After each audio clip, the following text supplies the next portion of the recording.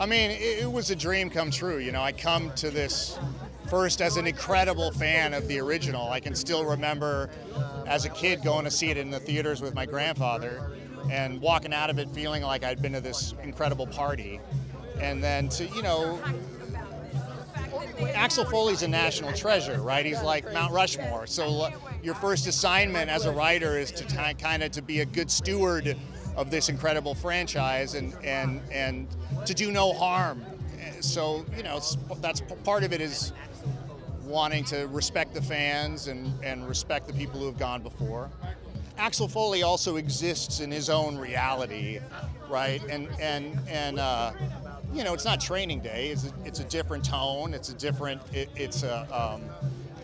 You want it to feel. It wants to be light on its feet and exuberant. So we tried to deliver that. As a writer, you don't have to write jokes for him.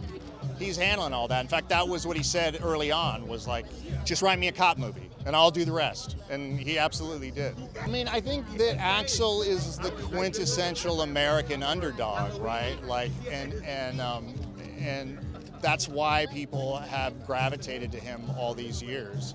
So yeah, I mean, I think, and you know, we preserve that. This isn't a, you know, this is a love letter to the fans.